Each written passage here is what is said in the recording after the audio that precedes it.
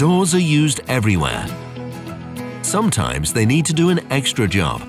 For instance, keeping out uninvited guests, cold, noise, or even fire. Each country throughout Europe has had its own national fire standards and national agencies to recognize and validate the classification. The European fire door standard has become harmonized now, and we need to adjust to this. It means that products with fire door characteristics must be produced, tested, audited, and documented in a similar way across Europe. The proof of this will be the CE label.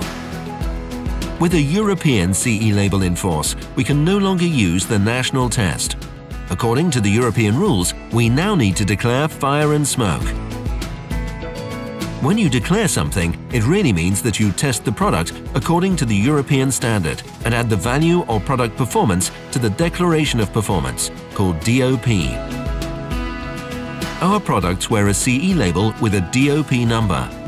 If you want to know more about the product DOP, you can type in this number in the Download Center on our web page. How will this affect our customers? Because of the new rules, the physical label on the door will change.